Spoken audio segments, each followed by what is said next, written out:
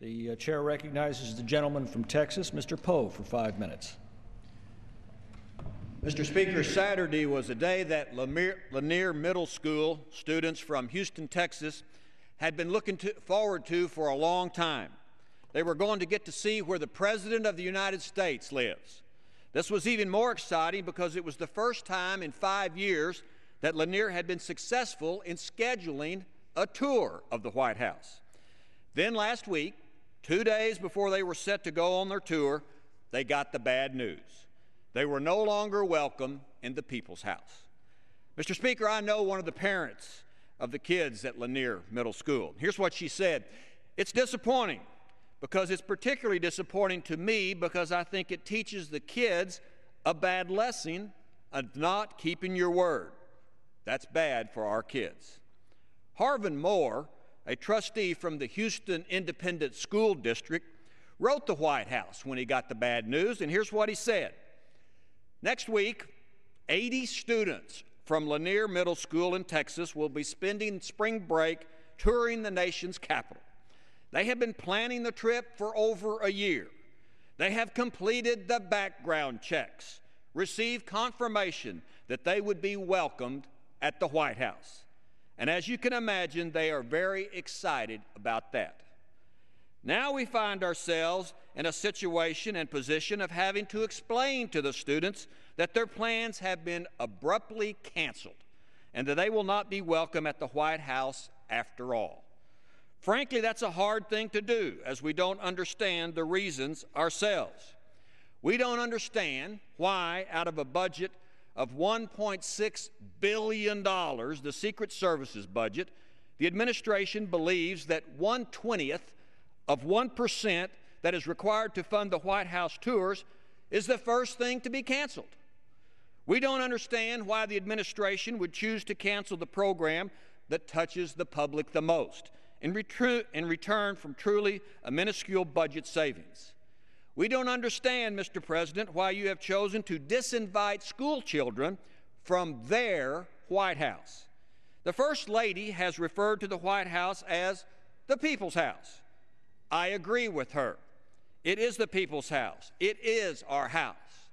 Mr. Moore continued in his letter. One Lanier parent described having to tell her son that he was no longer welcome at the White House. The word sequester doesn't mean anything to this student. First Lady Michelle Obama said that the White House is our house. Well, it doesn't feel like it anymore. Mr. Speaker, Lanier students from Texas are not alone. Thousands of students nationwide are gearing up for spring break. The Cherry Blossom Festival is just a few weeks away. These trips require planning, time, and yes, even money. Bake sales, car washes, parents taking time off of work were all involved so kids could come to Washington to tour the White House. But the president, unfortunately, has punished the people for the sake of a few nickels. Perhaps the White House forgot what the First Lady has said, which is posted on the homepage of whitehouse.gov. Quote, "This is really what the White House is all about.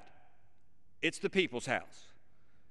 Well, Mr. Speaker, if this is true, the president should take the padlocks off the White House doors, put the welcome mat back on the front porch, because America's kids should not be evicted from their White House.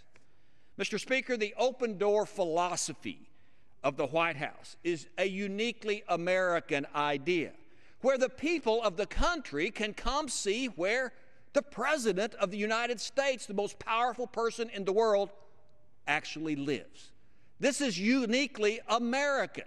You go to other countries, whether they're democracies or not, they don't let you near the home of where the head leader lives.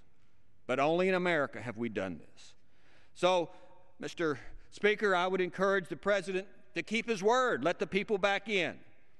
And if students come to Washington, D.C., they should know that the U.S. Capitol is open for business, that members of Congress, their staff, the tour guides at the Capitol Visitor Center will be glad to take them through the Capitol. In fact, earlier this morning, there were about 70 kids from Westchester, New York, seated here before we opened for business, getting a history lesson from one of our parliamentarians.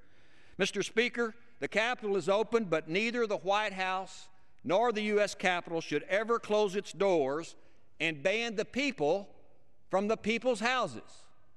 And that's just the way it is. I yield back.